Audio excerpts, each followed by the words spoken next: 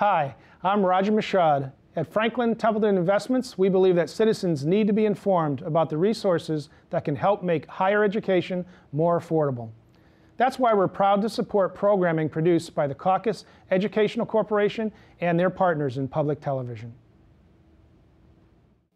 Funding for this edition of Caucus, New Jersey has been provided by NJIT, New Jersey Institute of Technology, PSE&G, committed to improving New Jersey's economy and strengthening its communities, the law firm of Gibbons PC, Sun National Bank, New Jersey Manufacturers Insurance Group, auto insurance, homeowners insurance, and banking under the principle of stewardship.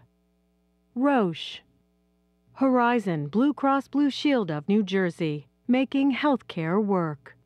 And by Cohn-Resnick, providing accounting, tax, and advisory services for more than 90 years.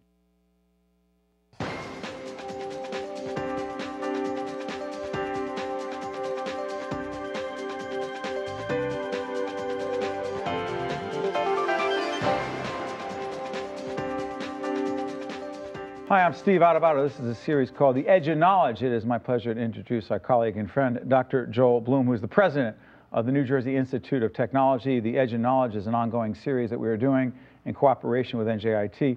This particular initiative in the Edge of Knowledge looks at the latest advances in biomedical research. Joel, let me ask you, we were just saying before we got on the air that these latest advances can only advance if you hire certain kinds of faculty in a, let's say, non-traditional fashion, which means? Well, it means they need to be more interdisciplinary. When you look at biomedical research today, you're looking at computing, big data. You're looking at information technology, the transmission of data, the whole issue of networking. Obviously, we've got people with backgrounds in biology, in the medical sciences. You bring them together as a team. As we've seen, the best outcomes of research is when you're teaming people with different disciplines and their background. They stimulate, they encourage, and they have another way of looking at the solution to the problem. So we have been hiring faculty, not so much to put them into academic departments, that they pick afterward. First, we have said we're interested in focusing on 3 interdisciplinary areas of research. The whole issue of the convergence of the life sciences, engineering, and technology. Excuse me, life sciences, engineering, and technology. Go ahead.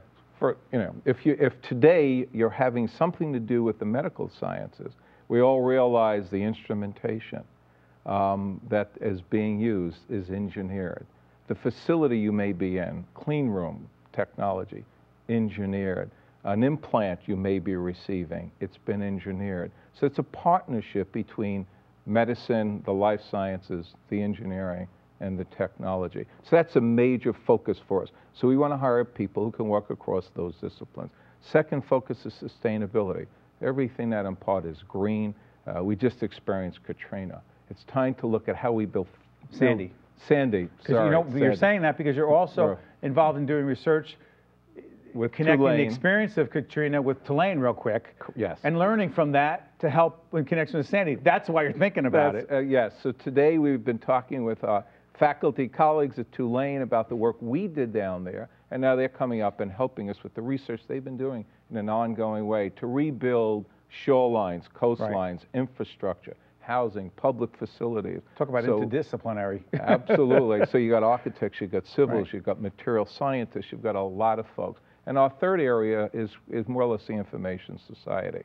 And it ties back to the first as we think about it. Go ahead. NJIT is leading the state with a $23 million grant from the federal government to help more physicians work with electronic medical records, to integrate that with hospitals, with insurance companies.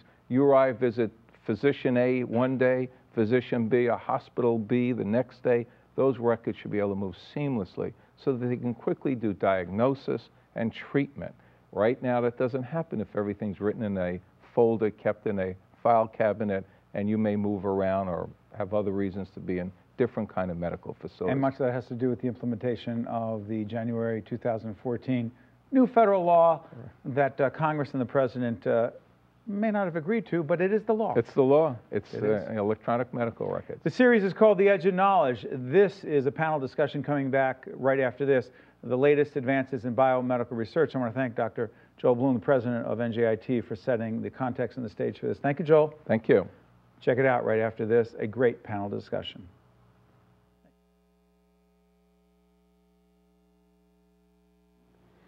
Here we go with that panel discussion. I'm Steve Adubato. Let me introduce the folks we have in the studio.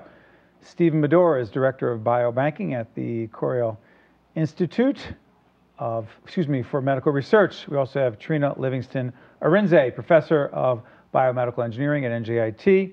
Karen Froberg-Fejko serves on the board of the New Jersey Association of Biomedical Research. And finally, Debbie Hart, President and CEO, BioNJ. I want to thank all of you for joining us. By the way, log on to the website. You're going to see, particularly the one at NJIT. They are our educational partner. They are the ones doing a lot of this scientific and educational research. They're the ones with a lot of the information. All right, here we go. We're listening to Dr. Bloom here, and I'm trying to take it to the next level. Help us understand this. Treena, if we're now talking about one of the areas that we did not get into here that I want to make clear, tissue engineering. What is it, and why is it so important as a part of biomedical research? And ultimately, three-part question, what does it mean to the average person watching right now? Okay, so tissue engineering, or otherwise known as regenerative medicine. Regenerative medicine. Go ahead. Is just that, trying to regenerate damaged tissues or diseased tissues with a novel way of treating this, which is use of cells, and these could be a patient's own cells or donor cells. And there could be these inductive factors, cues is what we call them. And you also combine that with some engineering tools in order to do that. What kind of progress have we made? We've made substantial progress. A lot of it is basic research, but also a lot of it is in development. And there are also companies now have actual therapies on the market. There are a few products on the market available that use cell-based approaches to repair tissues. Let's break this down. Let's get a little more specific, okay? Personalized medicine. All right, Stephen, I've heard this talked about a lot. The Coriell Institute, by the way, what is it? It's a biobank. It's in Camden. We're celebrating actually our 60th year this year. Right. And it was established back in 1953 by Louis Coriell. And a biobank is basically a nonprofit research. We're a nonprofit research institute. And basically a biobank is a large collection of biospecimens. And we have probably one of the largest and most diverse collections of biospecimens in the world. Personalized medicine, why is it that you told our producers this was important to talk about? Right, so in addition to biobanking, one of the, an active area of research at the Coriell Institute is personalized medicine.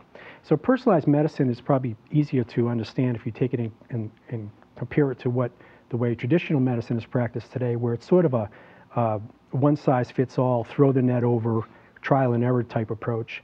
Personalized medicine is really using information like medical history, family background, lifestyle, environment, as well as the genetic makeup of people to try to design more of a patient-centric approach to medicine.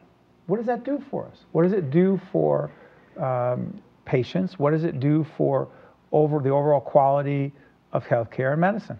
It does two things. First of all, one of the things that we look at in the Personalized Medicine Collaborative at Coriell is a person's response to drugs based on their genetic makeup. Right. Now, of the 5 of us here in this room, if we looked at our DNA sequence, we're about 99% similar. But 1%, the differences in our DNA sequence, it accounts for the variation, makes us all different.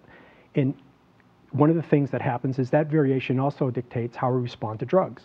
And so if you could predict, or if a medical doctor could say, you know, you have this particular genetic makeup, so therefore you're going to have this response to this drug, or we're going to use this drug instead of this drug because it's safer based on your genetic makeup. It's important. By the way, I want to make sure everyone knows that every not-for-profit website, educational website connected to, and which is all of you, will be connected to the show. So that's why you see so many. Debbie, describe your organization, because you've been out there a long time doing this. We've been doing it for 20 years. So we are the biotechnology industry organization in New Jersey. And our companies are biotech companies as well as pharma companies, and the cluster around it, the service providers who are helping the companies make those medical advances that we're hearing about. Make it clear what the connection is. Because you've said in preparation for the show, and I've heard you say this before, that state government has a huge role in facilitating this biomedical research initiative. I'm thinking, okay, why does government have that role? Go ahead. Absolutely, because first of all, it's so competitive on where companies go. So state government, saying we are interested in this community, we want to help it grow, is clearly an attractive tool to get companies to go. Be specific. Well, so New Jersey actually has been tremendous. Way back since Governor Kane, who set up the Commission on Science and Technology, and each and every governor since Governor then, Tom Kane did that? He set did. up a commission on science and technology because New Jersey was so far behind. Well, it was in the early days of biotech, so Right. we weren't that far behind. Well, we got fact. behind, but go ahead. Well, and the fact that we have big pharma here, have had big pharma Right. here forever, is really important to what we have in New Jersey.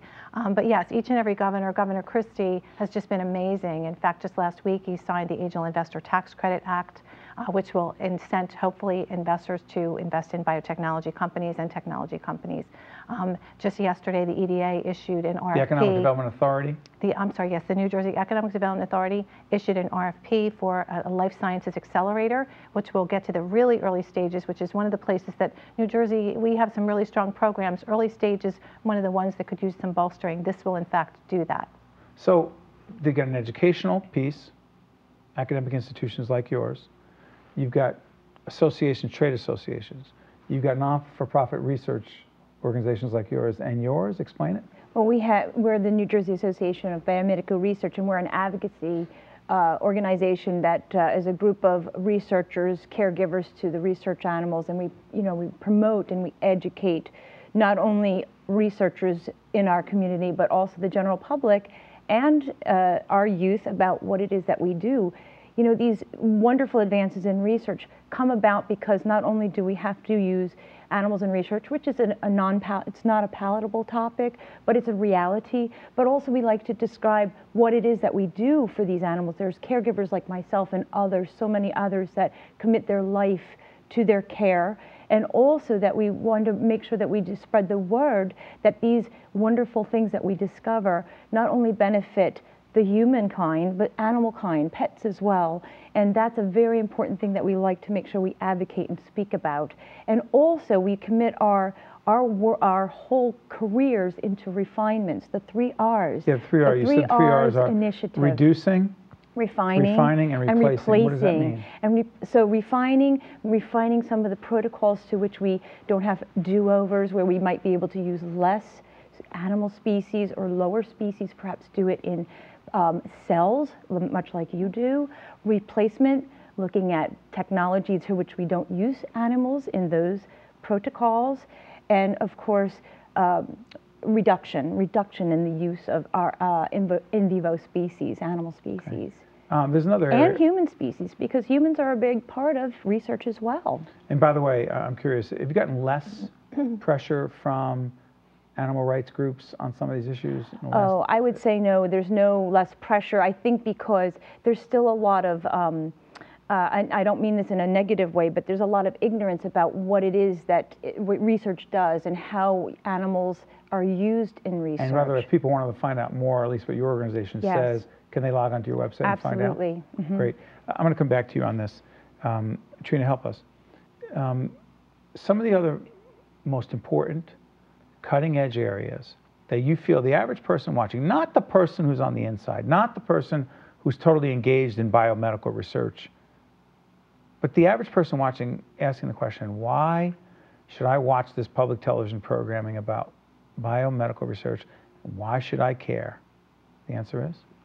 Because we are developing cutting edge therapies to treat various types of diseases and conditions. So, I'm in Department of Biomedical Engineering, highly interdisciplinary, where we're using engineering tools, engineering methods, and we're also combining that with cells. Some of the research that we're doing and some of the development work that we're doing is in the area of spinal cord repair. Hold on, you're on the engineering side. I'm on the engineering. So people say, oh, so you're involved with people who build bridges.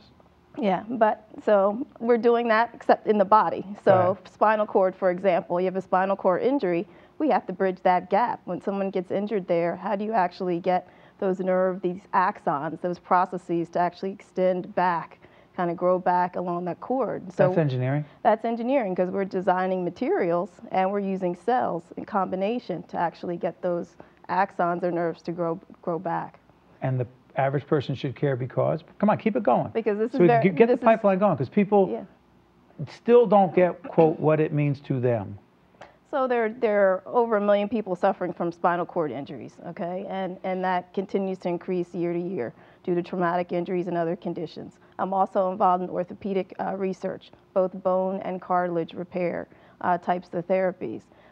Knee injuries are happening all the time because of, again, as we age, our cartilage continues to degenerate. And also there's a growing obesity epidemic. So our knees are continuing to deteriorate as we increase in weight. And so with that growing population, we need alternative therapies. We can't use total knee replacements on younger patients if they're getting these injuries early. So this is a critical therapy. There's a whole host of conditions. If you have brain injury or if you have other type of degenerative type of diseases that affect the brain, then what kinds of therapies can you use for that? And again, we're using innovative cell therapy approaches to And that's biomedical research. That's all biomedical research. Stephen, you've said that some of this often sounds like science fiction. Is it? I don't think it's science fiction. I think the tissue engineering thing is an especially promising area. And one of the things that I think people have to realize about biomedical research is that all starts with basic laboratory research that people have been doing for years and years and years, and really allowing people to build upon their discoveries. And we talk about translational research, where the discoveries that are made, the basic discoveries that are made in the laboratory, can be translated into actually treating patients, much like what we're talking about in terms of regenerative medicine. That really originates from basic laboratory research that's done at the bench. What is digital development? Digital development. I hear that term get thrown out a lot. What does it mean? Got any sense of that? I mean, it may be related also to some of this human genome sequencing and some of the data. Oh my God, the jargon is driving me crazy. All of the data. Say that again. Human genome sequencing and data mining and collecting that has to happen. It's huge amounts of data that needs to be stored and mined. Do you folks? Let me ask you this, and I, because I'm a person. My science, if you will, which isn't a science at all, it's a craft, is communication. I often struggle with the question of language and how one of the reasons message sent doesn't equal message received is that we use different languages. Yeah. And that the jargon, whether it's tied to acronyms or just language that, whether it's legalese or medical language or clinical scientific language, research-driven language, whatever, often creates barriers. And I don't want to open up a Pandora's box here, but you do have your own language in biomedical research that is not for the rest of us. Isn't it? Do you ever realize, if say you're at a cocktail party and you get into a conversation with, normal people. I'm joking, but you get my point. You ever realize that most folks don't get what you're saying? Yes. When you say, even the term biomedical research is foreign to a lot of people, but if you start to assimilate it to some disease syndrome that they have, they're diabetic, and they take insulin and it cures or manages their diabetes. That's biomedical. Let's break down. What is biomedical research? Is that? What's that? That's just, that's a way that they can understand the message of the importance of making sure we're kind of always pushing that ball forward to find cures for those diseases that afflict humankind and animal kind. That's a great way to look at it. Debbie, biomedical, you have to do this all the time because you interact with legislators, people in the corporate world. You're constantly out there. Biomedical research is? Well, and I'm not a scientist and I don't play one on TV, but it is basically, it's taking organisms that are in the body using biocellular processes to develop therapies and cures. You just wanted to say biocellular processes, right? Okay. And but the key word is cures. Right. Is that it? And cures, absolutely. At the end of the day, Steve, we're all doing this. It's about the patient. And that's why we're all here, and that's why it's so critically important. And you talked about science fiction. This industry, why it's so important, what it's doing here in New Jersey, and needs to continue doing what it's doing in New Jersey, is so that we can make it less science fiction. Take the fiction out of it, make it more science. It's so important. By the way, where does New Jersey? I'm just curious about this, Debbie. You as an advocate, and you're very well respected down the halls of the legislature, but you've also seen. You see the way things work, politics, public policy. Where does New Jersey rank among the other states in terms of where we are with respect to this field of biomedical research Where are we? So it depends on the category that you're talking about, okay, of course. So you might expect that I would say that. Where I come from, the number of biotechnology companies is the key measure. And in that regard, we were 80 biotechnology companies in New Jersey in 1998. We are more than 350 today, and that growth continues. It does not include big pharma, it does not include medical device. And of course, you know, Boston, Massachusetts is the big hub. I think even more so, depending on whose list you look at, you know, even more so than Southern California. California clearly is is right there along with them. And New Jersey is Massachusetts is way up there, right? Massachusetts is way up there. Now, I mean, yeah. what has it done for that state from an economic point of view? Immeasurable, immeasurable. I mean, the economic impact is just dramatic, really dramatic. And so huge collaboration between institutions of higher learning in Massachusetts and the private sector, right? That's really been the key. That's been how their growth has happened. And is that happening more and more in New Jersey? Institutions of higher learning, because I know that NJIT has the incubator. We did a special on the whole incubator thing going on. I mean, isn't that required? Collaboration and partnerships between institutions of higher learning and private sector organizations. It is, and it's, you know, we're seeing more and more of it, more and more effort, more and more plans. So NJIT is a great example. And NJIT, their people are at our meetings all the time talking to industry. Now with the merger of UMD&J, Rutgers, I think, you know, the sky's the limit for what New Jersey can do in terms of facilitating that kind of interaction between industry and academia. We need that collaboration, right? I believe so. And if, you know, getting back to Boston, if you go through Boston and Cambridge, you see the presence of a lot of the big drug companies now have moved to Cambridge, and it's because of the proximity to both biotech and the prestigious That's interesting. universities A lot of the like decisions Harvard that were made by pharmaceutical companies to go to Boston and that area is in some ways based on the investment of higher ed in those fields. That's right. In that area. Right? MIT, let's go through it. Right. MIT is up there. Harvard is up there, right? Just that's not a bad start, right? Mass General. What else? Mass General's up there. Mass- Hospital. Harvard Medical Huge School. Harvard Medical School, right? Partners. BU. Great Medical research Center. institutions. So that synergy is huge. That's economic. Yeah. That's jobs. That's going back to cures for patients, right? Is that what part of what we're trying to do, or is that too big? Oh, no, I mean, what we're trying to do is actually get that technology out there in the market. Some of the things that we're creating in the academic setting, what I'm creating in my laboratory, I need to get that out into patients quickly. So it's developing or getting these potential spin-off companies from some of the laboratory work that we're doing underway. 2013, where could you see us being? 2013, right? Or 2023, 10 years from now. Where could you see us? So I'll go back to my original description of personalized medicine. I think that's 10 years in the future. We talked a little bit about whole genome sequencing and the variation. In of English, things. come on. In English. So basically what's going to happen is very, very soon, it took about, I think it's 13 years to generate a whole genome sequence from a human being. Right. It took a lot of money.